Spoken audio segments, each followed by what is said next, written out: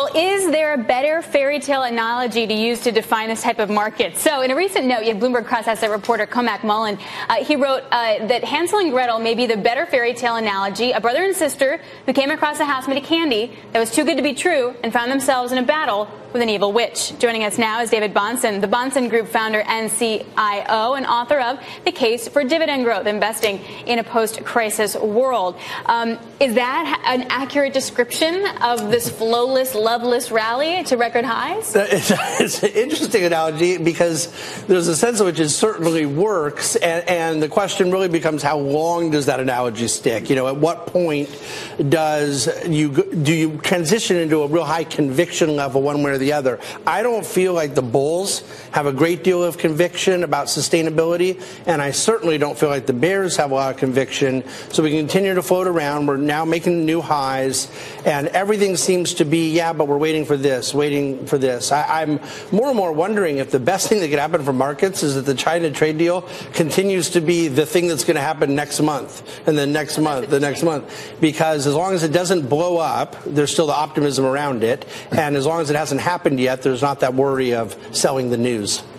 So do you pay attention to things like RSIs, technicals, and things? I'll put a chart up here that suggests that David loves them. I love them. I love them. Yeah. All over that. Alex has taught me everything I know about them, actually. We're actually pretty much up to overbought status here, according to RSI. I don't pay any attention to it at all, and it's not that I don't believe it has any merit, and it's not that I don't read it for my own intellectual stimulation, but as far as our view of markets and the way in which we construct an asset allocation and execute in a portfolio construction, it's not part of our process.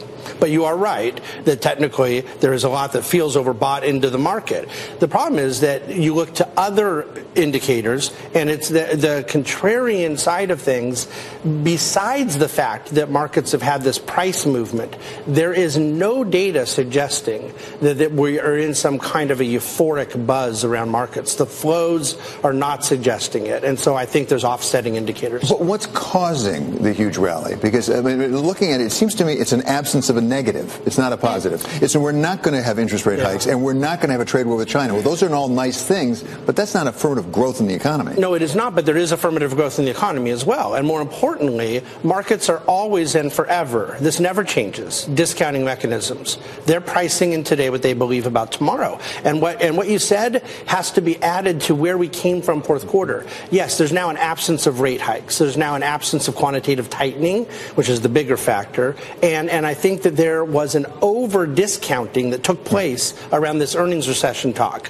We're early into this earnings season, but even apart from how Q1 year over year is going to look, the market is now saying, you know what, we're not really going to have a full year earnings recession. It's not going to end up being 2019 year over year earnings contraction from the year prior. That's what the market had priced in. So I still think what we're doing is making up. We're not getting too far ahead of ourselves. We were too far behind previously. Just correcting from past mistakes. I think so. Okay, David Bahnsen of the Bahnsen Group will be staying with us.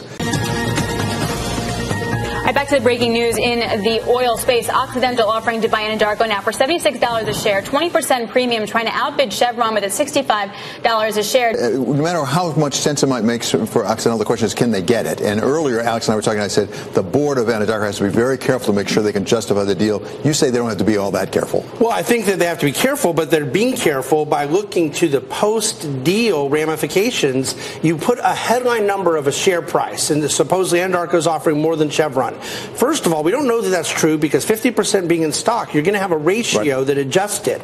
The market pushing Occidental stock down, the Anadarko's board has every reason to fear that. Now, Chevron's put stock on the table as well, 75%, but it's Chevron. There's a very defensible position why that's a more stable stock price. But what about leverage? But the biggest issue is leverage. Post-transaction, the debt level that Chevron will have pro forma is only equal to Exxon's leverage ratio.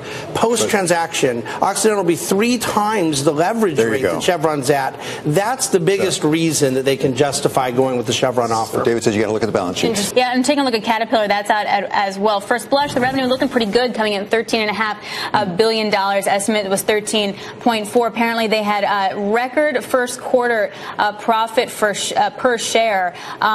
They are investing in services and sort of their operations, but at least for this, it looks like it could be paying off as well. So that stock up by over 1%, but we'll continue to see as sort of more information winds up coming out. Their outlook for the year, I should say, high end, $13.06. And even as you've been talking, there's a red headline crossing. As I said, the earnings per share for Boeing are $3.16, a miss off at $3.25, but they're suspending their forecast. They're not even going to predict going forward, it appears, is the red headline crossing right now. Well, so David, let's go to Boeing because you own Boeing. You know Boeing.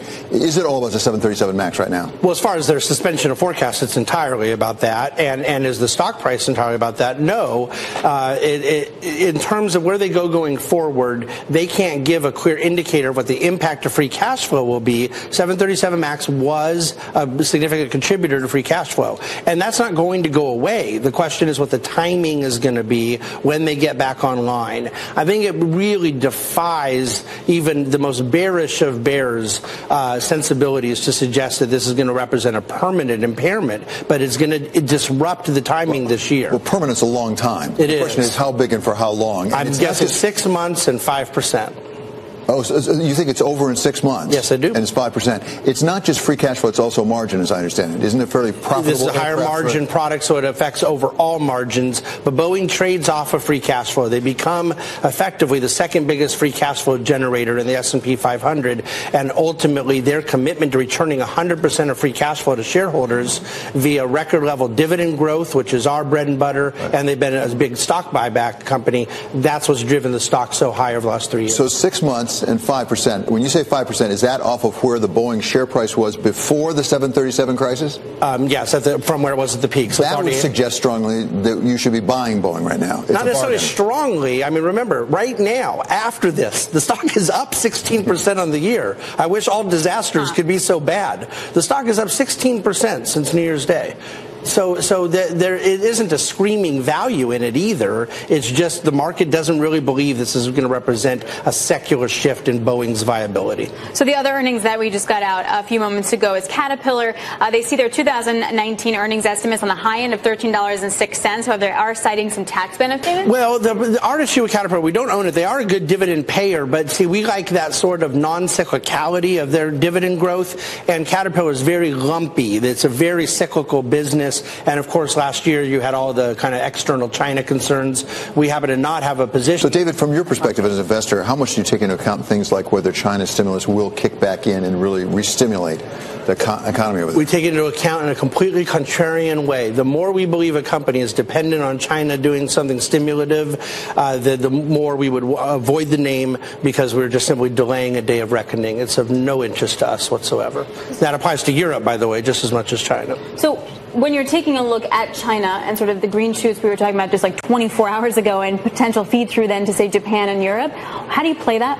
Well, I think that as a U.S. equity investor, it's going to help kind of sustain the macro environment. So much of the sort of clouds over U.S. equity investors coming in the year were global concerns. So the more that things sort of are held together, Europe, Asia, et cetera, the better environment it is for U.S. But what we don't do is take direct exposure into those companies. I think that area still is problematic. And to the degree that it ends up working out well, or you get a good bid there, on a risk-reward basis, we still think it would be inferior to U.S. or emerging market opportunities. So with us here is Richard Branson. That's not your name. David Bahnsen of the Bahnsen Group. But the two of us put together are worth billions of There you go. It's not a bad balance sheet to attach to. Exactly. So you have European banks looking at their best month in 4 years. Value trap? Oh, absolutely value trap. No question about it. These are just deeply balance sheet impaired companies. And so some of the stock pricing gets so low, you have a really viable trade there. But fundamentally, we know the macro issue with Europe and we know the underlying bottom-up balance sheet problems. They're mostly untouchable. If someone's put a gun to your head and said you have to buy a bank in Europe, you'd certainly rather go Swiss than German, though. Okay, so let's pretend that we have extended TLTROs from the ECB. We have some tiering when it comes to the deposit rate. Does that change your opinion? It wouldn't become more investable to me because any macro space that's attractive in that environment for European banks is going to be just as good for JP Morgan right here in Manhattan. To me, it's just a safer way to be exposed to global financials. Okay, many thanks to David Bahnsen of the Bahnsen Group.